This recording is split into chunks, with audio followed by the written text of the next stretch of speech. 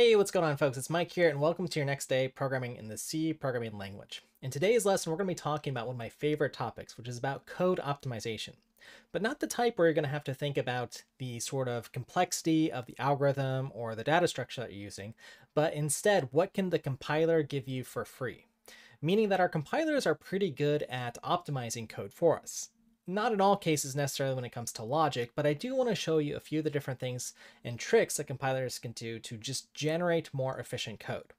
So that means when you compile your code, you can actually get your compiler to work for you, which is a wonderful thing, and get your code to run faster. So with that said, let's go ahead and take a look at what this means here. So again, what today we're going to be talking about is this idea of different optimization levels. And today you'll get to sit back a little bit and just kind of see some of the different examples of the things that compilers can do for you. So when I mean different optimization levels, I mean the actual flags here, where you'll compile your code with something like -O1, and that's a uppercase letter O here that we have here. And there's other optimization levels like O2, which will make things go even faster, O3, or even O fast, which is another optimization level. But sometimes when we're optimizing our code, we might want to be specific about some of the types of instructions that we give to our compiler. So sometimes there's also other optimization levels for things like, for instance, OG for debugging and O of S for optimizing not just necessarily the executable or the execution speed, but the size of the executable that we produce. So these are a few of the different optimization levels that we're going to want to play around with. And just to give you sort of a full introduction to this, let's go ahead and just explore with our compiler GCC. And again, this will be similar if you're using Visual Studio or Clang, the optimizations that you find here. So let's go ahead and just look at the manual page here. And I'm just going to go ahead and search for the word optimization. And very quickly, you're going to see the first thing that's brought up is all these different flags here for optimizations that we can have. Now, later on in this lesson, we're going to go through a few of these just so you understand the types of things that your compiler can do for you. And again, it's important to understand these because this means you can write your code in a very readable way and not necessarily have to hand tune your code. That said, the best kind of optimizations in general are telling your compiler exactly what you want to do. But regardless, it's nice to know what kinds of things we can do with optimizations. So I'm going to go ahead and search for optimization again here, just so you can see the different levels of control as we talked about here. So -O, which is by default O of 1 here, will take a little bit more time to compile your code, especially as your C programming language projects grow, but again, oftentimes find sort of conservative approximations, or rather perform some level of optimization on your code that will usually speed it up. Again, it's not guaranteed, but what is going to be guaranteed is that your code's going to do the same thing, at least as far as the compiler knows, and then hopefully your code will run faster. So this could be things like getting rid of unused variables, for instance. So here's some of the different optimization flags that are turned on. Again, we'll talk about these. And as mentioned, O2 gives you more optimizations, O3, yet even more optimizations. And then there's these other modes that you might want to optimize for, like OS, optimizing for size, for instance. And then, of course, we've got O fast here, which might break your program here. Now, you have to be a little bit careful with these. And you can go ahead and read here, disregards strict standards compliance here, and just tries to make your code run as fast as possible. So be a little bit careful with these, but feel free to play around with them while you're learning the C language. And then -OG optimizes for the debugging experience, meaning that we'll get some optimizations, but our code will still be debuggable. Now, again, what do I mean by this when I say our code's still going to be debuggable? Well, in this series, we've been compiling with the -G option, and you can recognize that again in our drawing pad here, where I've got the G here, and typically we've just done -G in many of our programs. But the idea is certain optimizations might allow us, or rather give us more speed at the trade-off of us losing information. So with that said, let's go ahead and play around a little bit with some of these optimizations so we can see exactly what we mean. So to start with that last one and where this trade-off is, there's a wonderful website. It's called compileroptimizations.com. Very good URL here. And in particular, one of the first optimizations, which are listed on the left side here, so I'll just zoom in a little bit more so you can read that, I want to look for is called function inlining. So I'm going to go ahead and click on this, and let me go ahead and scroll over so you can read it here. But this is the idea that the overhead associated with calling a function is removed here. So what do we mean by this? If I have a simple function like add here, well, if really all I'm doing is adding these two integers, why have the overhead of copying into integers as arguments here, having to compute a result, and then additionally keeping track of the return address of add, and so on and so on. So let me go ahead and just illustrate the cost of a function call so you can see how function inlining helps us. So go ahead and bring this here. And I'm only going to do this for a few of the optimizations because we'll sort of get the gist here. But the idea is, again, if I have a main program here, and I'll just write out the sort of pseudocode here, and I call some function called add here with 2 and 4, well, what I have to do here if I want to store this result in, say, X here, is in my main program, we've got our stack memory here, and we've got our other segments of memory here, which I'll just label heap, the text segment, data, etc., maybe debug information, and so on. Well, whenever I make a function call, I need to sort of put on the stack here, let's say main here, and I have to keep track of the address of main here, this function here, and then maybe any other functions that I call here. So add, for instance, I need to know where to return from, and then I've got these two arguments here, and the add function x and y, where I'm copying or creating in these two values, etc., etc. That's the overhead. So why not just get rid of this here and just say int x equals 2 plus 4? And that would be a nice optimization, right? We know exactly what add's going to do, so why not do that? Okay, so that's an example of an optimization our compiler can do for us. But even as you're looking at this, you might see another optimization here. So 2 plus 4. Why even have to spend the time to perform that instruction 2 plus 4? Why couldn't we just say, hey, 2 plus 4, we know what that is, that's just 6. So let's just go ahead and get rid of that here and just have int x here equal 6. Let's go ahead and see if there's an optimization for that. And again, from compileroptimization.com, we should see something of this sort here. Let me go ahead and click on some of these. Here, constant folding would be the example here, where instead of returning 3 plus 5, we just return 8. Okay, so our compilers can evaluate some of these things. They're smart enough. And in addition to this, you might now say, let me bring up our code example here, is, well, in this particular program, we're not even using this variable for anything, right? X is never found anywhere in our code, so let's just get rid of it. So for that, I'm going to click on another optimization, dead code elimination. So code that's unreachable or doesn't affect the program in any way can just be eliminated. And these are some very common optimizations that you'll see here. Now let me go ahead and just go through this list and show you a few of these different optimizations. But in order for you to understand this, I think it's useful if you can actually play around with some of these optimizations. So as I show you the optimizations, I want to introduce you to yet another very valuable tool called Compiler Explorer, found at godbolt.org. And yes, Godbolt is the last name of the developer there. And what we're going to go ahead and do, just making this window a little bit bigger, is type in our C code on the left-hand side, and you'll see the corresponding assembly on the right-hand side. And you'll even see the individual opcodes for some of these instructions here at the top here, so you can see the machine code that's generated.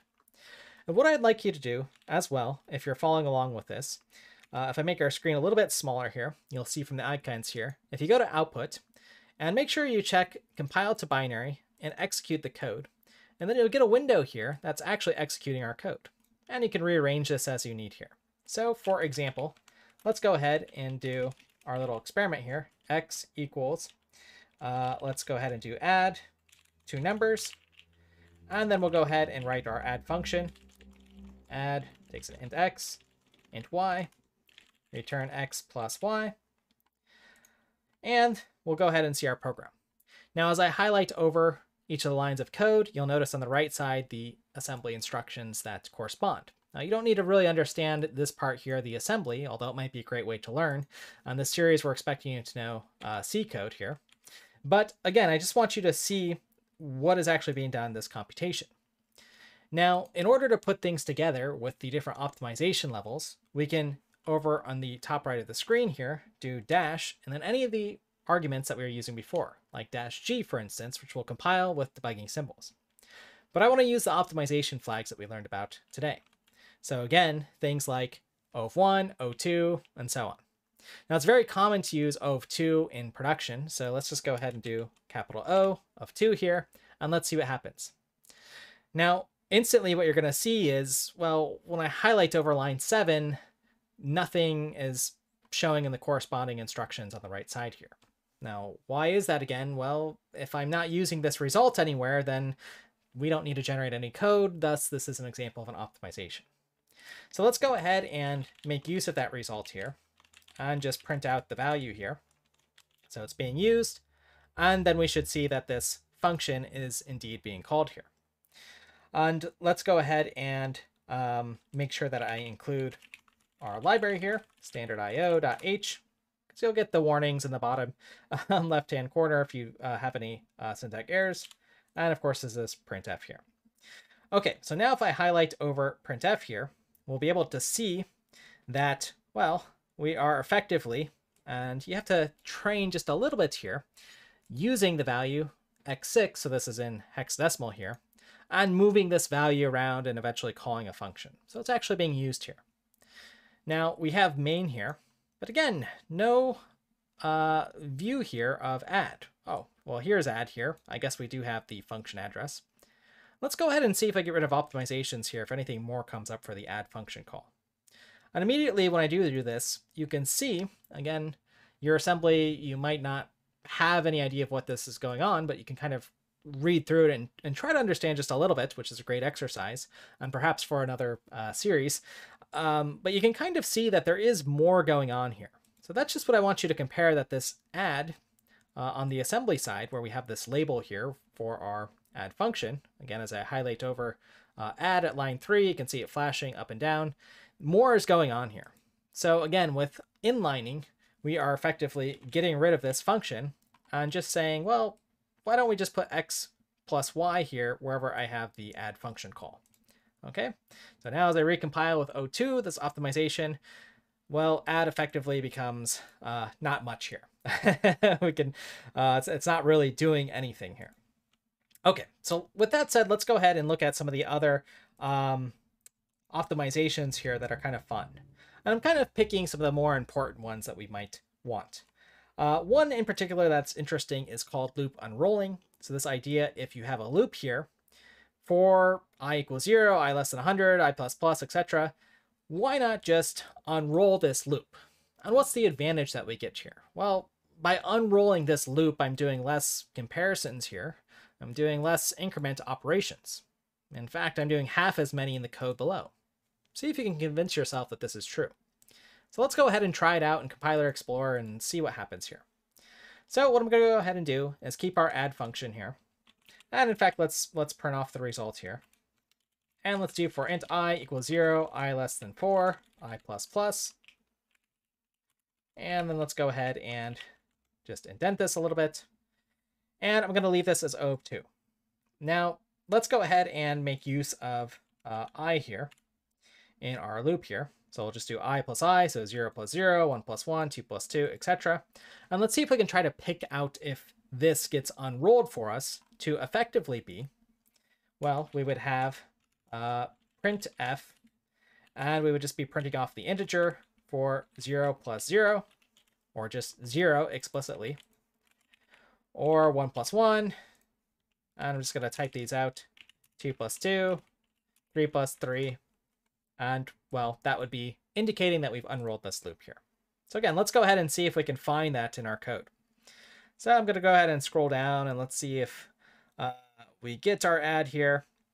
Now, it looks like we are doing an actual loop here. Let's go ahead and highlight over here. And I'm just kind of looking through our code. Let's see here. Well, I have add, let's see, with 8 here, or rather that's just an add instruction. So let me actually just for some of you who, again, aren't used to assembly, let's call this my add, just to make it a little bit cleaner here, so we can see if that shows up, because there's actually adding the numbers in the assembly.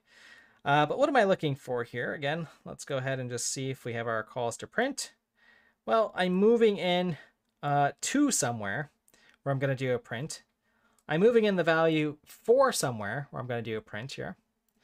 And then I'm moving in a 6 here where I'm going to do eventually a print here.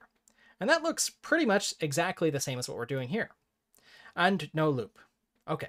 So if we can kind of hold on to some of these lines here where we're moving some value, 6, which would indicate 3 plus 3 here, into some register where we eventually call print, I think this gives you an idea of what's going on here. So again, let's turn off the optimizations and just see if we see something different to indicate what's going on here.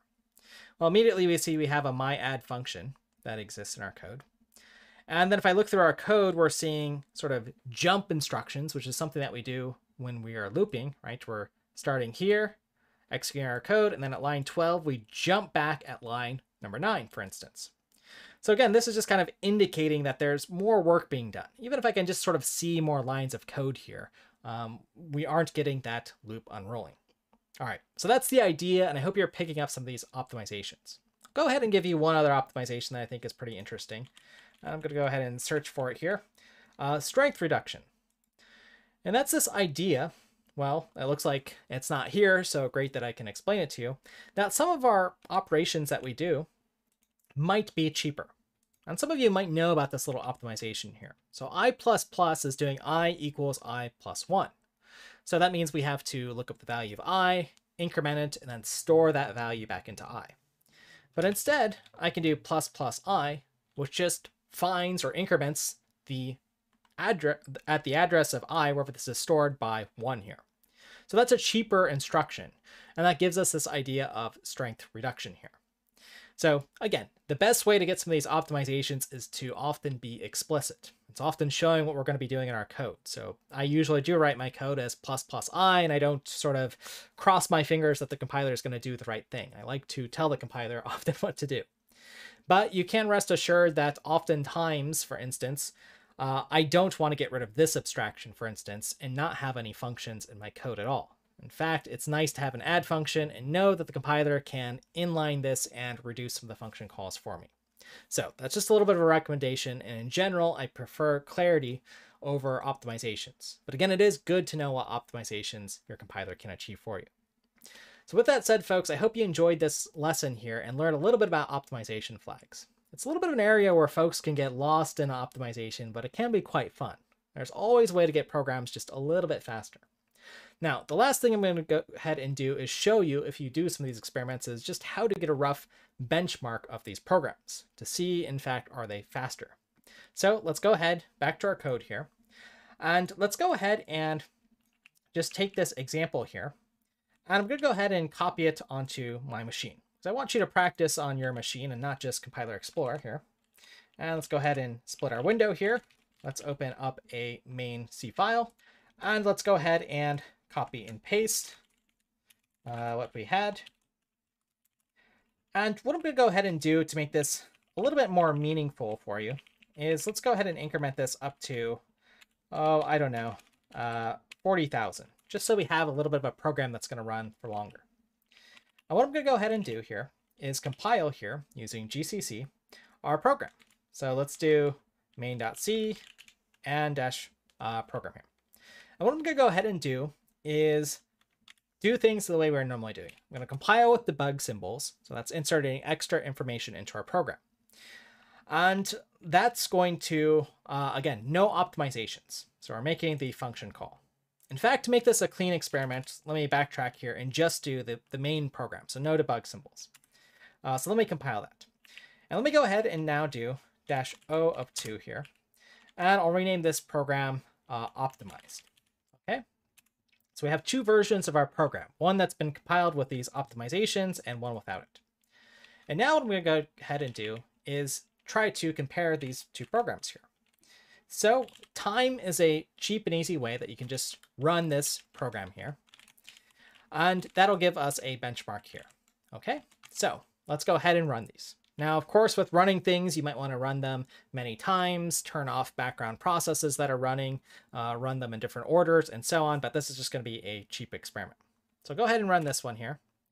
And this tells us about 0.006 seconds in real time, but the actual time allocated to the process is about 0.004 seconds. Let's see for our other process here. I run this here, and this one it claims nearly 0 seconds here of the actual user time. So one of the first rules with benchmarking is this is sort of a non-result. So you notice that I incremented this to 40,000. Let's go ahead and 10x or even 100x that result here, and then recompile each of our examples and do another trial run here. Now, one of the things with this experiment is we will eventually want to figure out where are we spending our time doing lots of prints, but let's go ahead and just do another quick round of our experiments just to see if we can get a meaningful result here. So this example took 0.221 seconds, and our optimized example again took about 0.234 seconds. So let me go ahead and rerun this again and try to give us a meaningful example. Let's just do, 200 million or 20 million, I guess. Let's do 200 million runs here. I'm going to actually remove the print here so that we're not getting any input-output here. Recompile our examples, again, for round 3 here. And let's go ahead and see what happens with our optimized program. It does pretty much nothing. And then our regular program, well, it takes 0.369 seconds. Okay, so this is sort of an interesting experiment. And you can start to ask yourself some questions here. I think, or at least it's pretty clear here, in our optimized program, it figured out, or was smart enough to figure out, we never use this result, so we essentially do nothing. Okay, so you can kind of see the example there. Whereas this example still computed this loop 200 million times and did some work for us, which was wasteful. We didn't end up using it. So I hope that's an interesting example of just what optimizations mean, and to prove that some of these optimizations are actually making a difference in terms of the instruction count in our program. And the time tool available on Linux, or you can find equivalents on Mac and Windows, are ways that you can start benchmarking these. Now, again, you have to be a little bit careful with what you're benchmarking, because as soon as I put in this printf here, we're going to spend a lot of our time in input-output. And for this particular program, that might not be very meaningful with what we're doing or the savings. What would we actually be measuring in most cases? Well, maybe if we have a big enough example, we might be measuring the benefit of this inlining of a function in our optimization. In fact, let's go ahead and just do this one more time for completeness, recompiling each of our programs. And let's go ahead and run this one. And it's going to take a little bit longer. And we can run this other program, but I'm going to wait till we actually get a result here so as not to interfere with the result. Although as this is running, there are other things you might want to consider, like are some values being cached in the background and these sorts of things, but that's the idea. So I'll let this run, and then I'll do another run of our optimized program. All right, so that one finished in about 11 seconds of actual processing time. Let's try our optimized version. And again, we're spending a lot of time just writing out to our actual terminal here, the actual text information. So that's what's really taking a lot of the time here. Since both of these programs are doing that, we might not get a huge result. Hopefully we'll see something meaningful in terms of the actual inlining of the executable, but that is yet to be determined. So I'll unpause the video once this finishes and we'll see. All right, so in this example, you don't see as meaningful of a result here. And I want to leave this in just to show you the delicate balance that it is with our optimizations that we need to take into account for. And again, what we're measuring. So with that said, if folks are interested, I'll go ahead and do some more videos on optimizations and some things if you are interested. And we can actually figure out how to optimize calls like printf, for instance, to write things out faster. Again, if folks are interested. All right, so I hope you enjoyed this video. We looked at a lot of different things with different optimizations, how to use them with our compilers, and are even thinking a little bit about, well, the delicate science of measuring performance. And in fact, it's a really important area to understand so you know if you're actually getting results that matter. All right, with that said, folks, comment below if you have questions, give this a big like if you found this useful or learned something new, and make sure you subscribe so you don't miss any of the future videos in this series. With that said, thanks again for your time and attention, and we'll see you in the next one.